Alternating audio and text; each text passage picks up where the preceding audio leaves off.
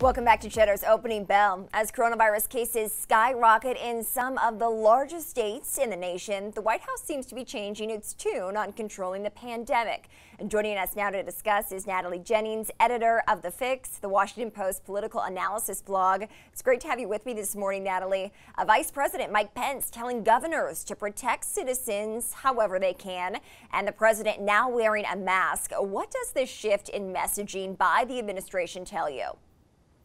Good morning. I mean, it tells me that they are really reckoning with the reality now. Sometimes their rhetoric doesn't reflect that, but it's really remarkable, the shift from we're less than a month from Vice President Pence publishing an op-ed saying things like we're on our way to winning this, that panic about the coronavirus is overblown, to now him going on this call yesterday and saying, do what you need. It is not the same as them saying, you know, we're here to guide you and protect you. They're being consistent in that they still want states to take the lead on this, but it is pretty striking and telling. Does this have anything to do with the Trump campaign's move to try to appease these moderate voters like suburban women who we know he's fallen out of favor with since the pandemic started? I think, yes, on a macro level, this pandemic is going to have a major impact on the economy. We are less than 4 months from the election now, and cases are skyrocketing. We are averaging about 60,000 cases. We're seeing states that are dominated by Republicans as well as swing states rolling back the steps they've taken to open their economy. That is going to impact schools. And as you know, those suburban moms you're talking about, women are deeply affected by whether schools go back, but everyone is affected as well by businesses not being able to open because, you know, these cases are surging and it's not safe. In the backdrop of all of this, Natalie, on the Democratic side, Vice President Joe Biden, who's running for president, obviously unveiling a $2 trillion clean energy plan. What do we know about it so far? So we know a few things. We'll obviously know more today, but we know that it is more ambitious than what he said before. He has a comfortable lead in the polls now, and I think that's allowing him to sort of think bigger as of this moment on what he will do. So that includes things like, you know, rolling back power plant emissions by 2035. That's a pretty tight timeline. Creating a climate change corps, dramatically expanding solar and wind energy. And I think it's just being a little more ambitious than we might have seen if this were a tighter race at this point. $2 trillion, Natalie. Obviously, Democrats pushing for cleaner energy, but at the time where we're still trying to recover from the pandemic, is this something that you think could actually pass and that actually will have really any legs if Biden does get elected?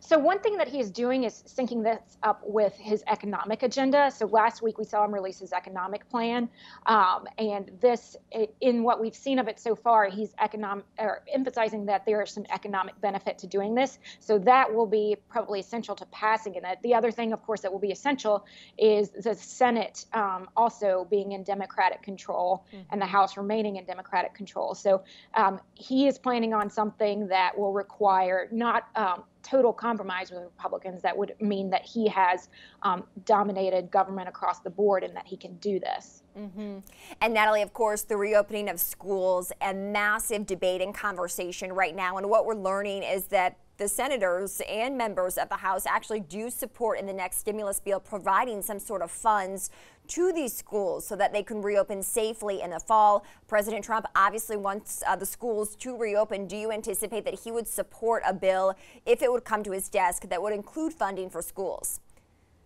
I would anticipate that, yes. It's going to be driven by Senate Majority Leader Mitch McConnell, and I think President Trump could take his cues from that. I think his opinion will be brought in wherever McConnell, with whatever McConnell agrees to proceed on. I don't think we'll see the Senate proceed with something that Trump wouldn't approve.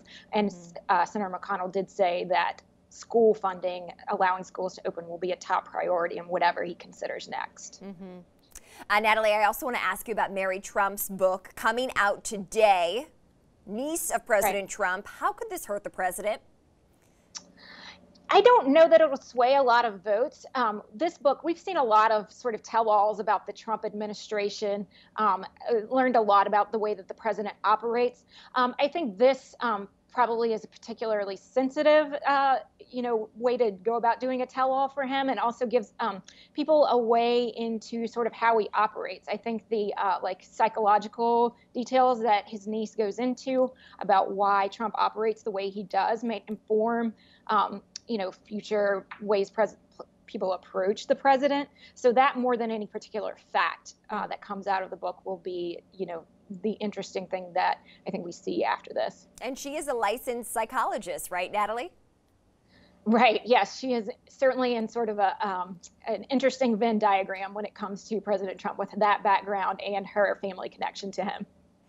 All right, Natalie, in terms of the landscape for the coronavirus, obviously this is a huge focus of the Trump administration. We started this segment earlier by talking about how we've seen such a shift in messaging. What's your current pulse on the American voting population? How much does it matter to them? And do you anticipate that some of these moderate voters, African Americans, suburban women, can actually be swayed between now and November? I don't know that they need to be swayed between now and November if things stay like they are. I think, if we continue to see 4 more months of economic conditions like they are, that's going to be very frustrating for people. So there's a big hole that just grows bigger by the day for Trump to climb out of, both in terms of the virus and public health. Obviously, that is the chief thing on many people's mind, is they want to stay safe.